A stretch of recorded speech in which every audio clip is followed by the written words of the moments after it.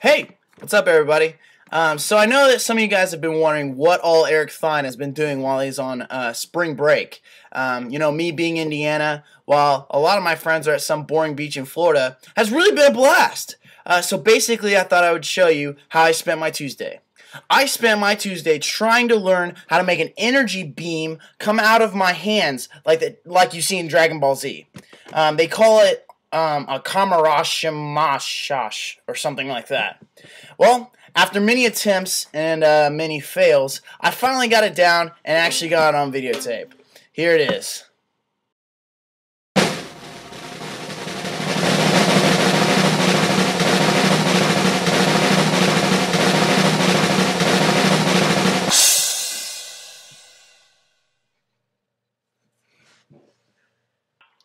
So I ended up torching this huge hole in my room. And, my parents got pretty mad. But in the end, I feel like I learned a huge lesson that you should never spend your whole Tuesday with your own MacBook.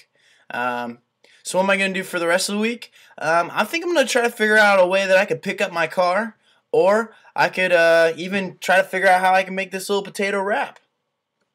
Yep, spring break's awesome. Especially in Indiana.